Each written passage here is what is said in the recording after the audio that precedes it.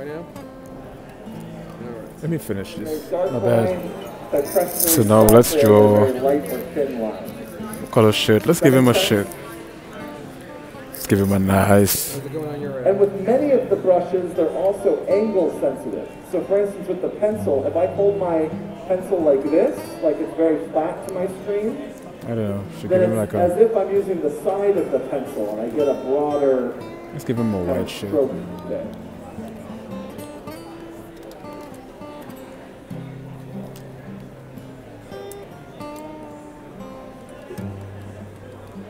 Now, if you want to change your color, up in the very top right-hand corner of the screen is a little dot. Mine is blue on my screen, but yours might be a different color. If you tap on that dot, you should see a wheel like this.